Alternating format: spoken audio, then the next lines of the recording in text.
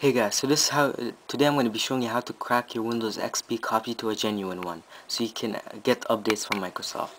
So download the file from the link in the video description, and the file will look like this. It's a zipped file. You have to download WinRAR. It's free, so extract it. So you just right click, extract it. After you extract it, the file will look like this. See right here, Windows Activator. Oh my God.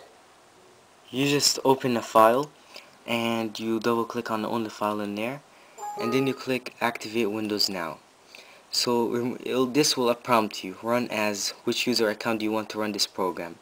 You click here the following user, remove this one, and you have to have a password for the account you're currently running.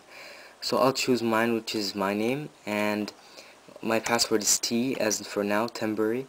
Then click OK. It'll crack it real fast. So now it's done.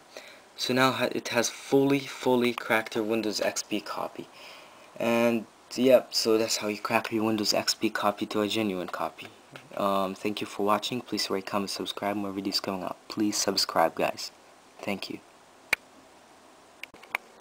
By the way, guys, tonight I'm going to show you how to make sure that your Windows copy is actually got activated, or it's already activated.